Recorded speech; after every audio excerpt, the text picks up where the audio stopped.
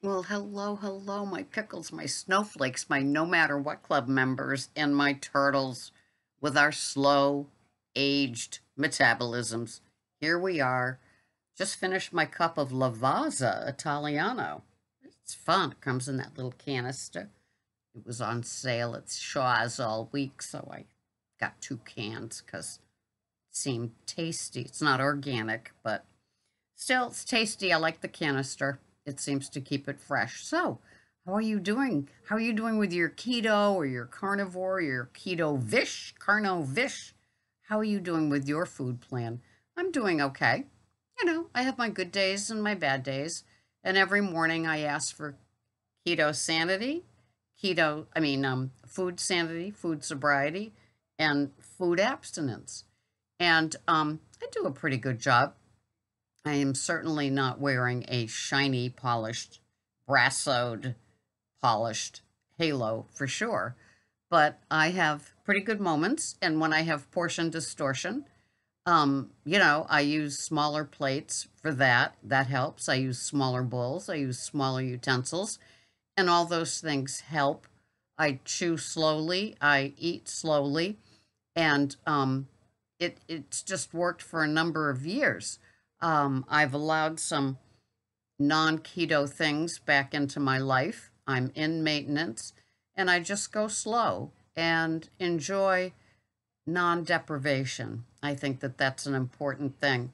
I think after COVID and when I fell and hurt my back, I just said, life is too short at 71 to like be worried about, should I have this or should I not? People say nobody ever lied in bed dying, say, I wish that I worked another day at the office. Well, you know, sometimes I'm just glad that I had that bite of or portion of something. But my diet is basically protein and veggies with good fats and dairy that is the best that I can do. I don't do anything weird or off the. I don't take any trails off the beaten path. I don't have weird concoctions of things I used to, but now I'm pretty straightforward. I have a salad with the Bragg's organic dressing. I'll have in it, I'll have the organic mini peppers, the organic English cucumber, and I love the 365 organic coleslaw, the broccoli slaw, the um, Olivia's or Nature's Promise baby butter lettuce. That seems to be working okay now. And then I have the crumbled goat cheese in it. I'll have good culture 4% cottage cheese, and then a hard boiled Pete and Jerry jumbo egg. I'm happy with that little salad.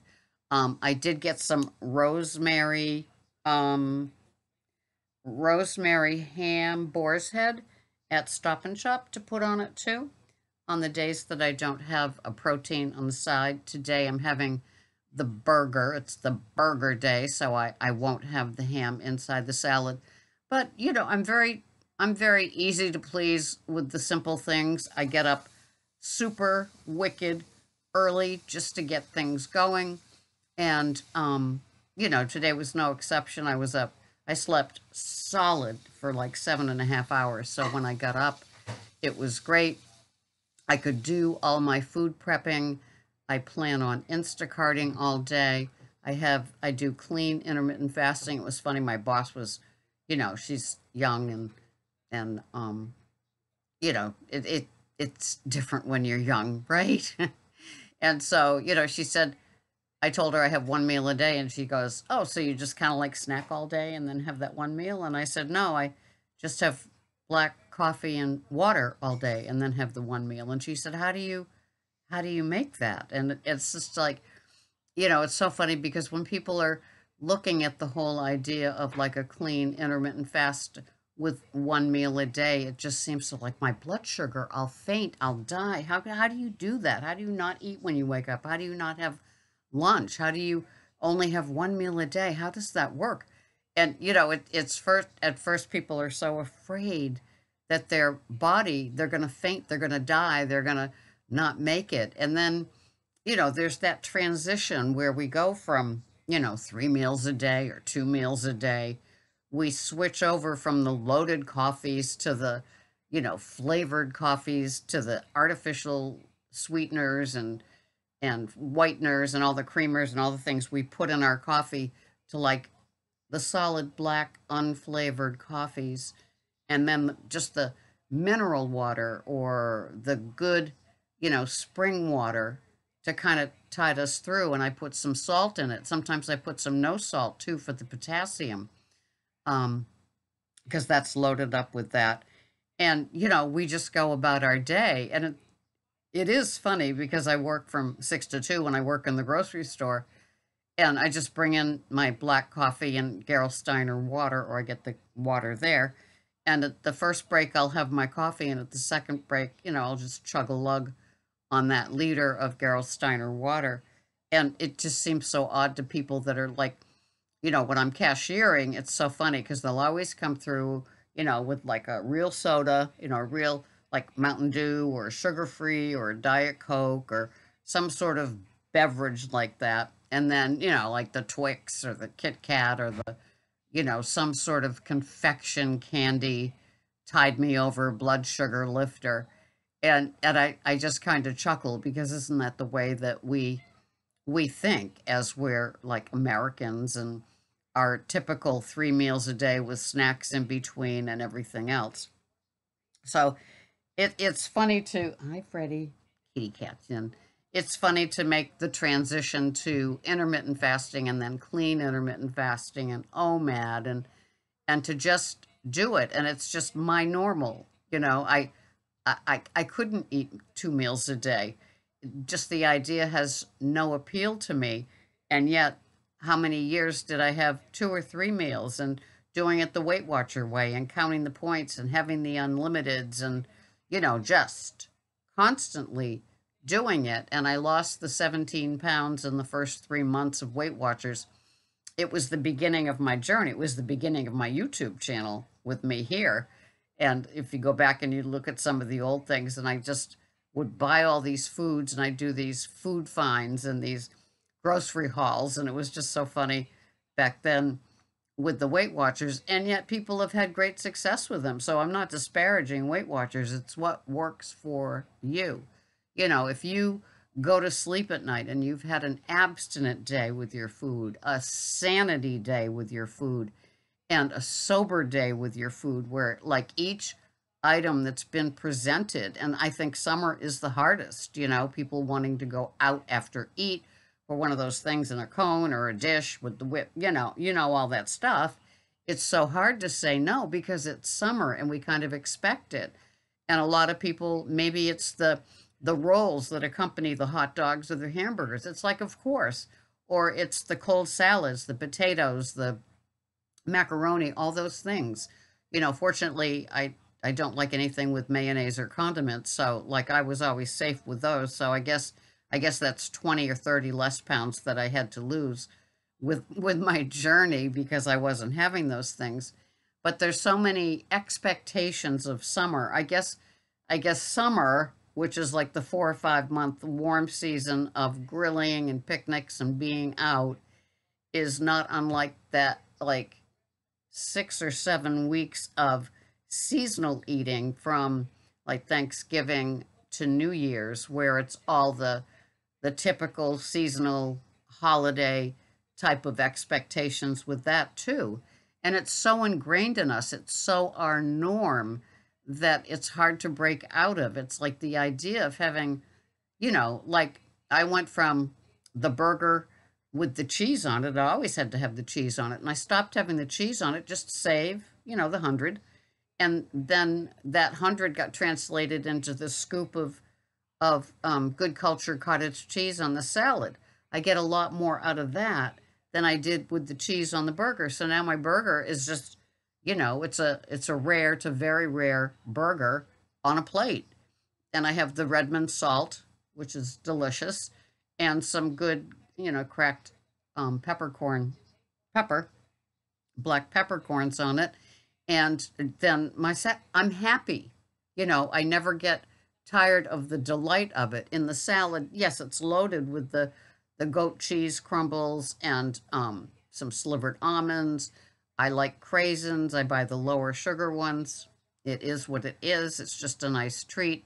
And there's like 10 grams of the craisins, 10 grams of the slivered almonds, and then the 14 grams of the goat cheese, an ounce and a half of the good culture cottage cheese. So it's with the egg, and it's just a nice salad, and I love it. And there's so many different ways that I'm like a kid with food. I'm like an adult with food. I can put the cottage cheese onto the cucumber, cucumber, or the baby bella mushroom, or the mini pepper. I can put it on. I can sprinkle on a little red pepper or the Redmond salt, and it's like an hors d'oeuvre thing with the salad. I mean, I guess it would look like I'm playing with my food, but I just have different versions of the bites that I take, and I just delight in it. So I feel very fortunate that it's such a low calorie, high volume, filling, good raw veggie kind of treat,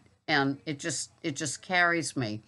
And then the nice portion of, the chicken, like I'm a chicken thigh, pork chop, steak type of person, or the burger, or a spare rib, and these things just kind of work for me. I do enjoy them, and I don't know, it helps keep me in maintenance. It keeps me satiated.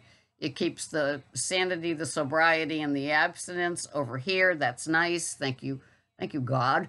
Thank you, higher power.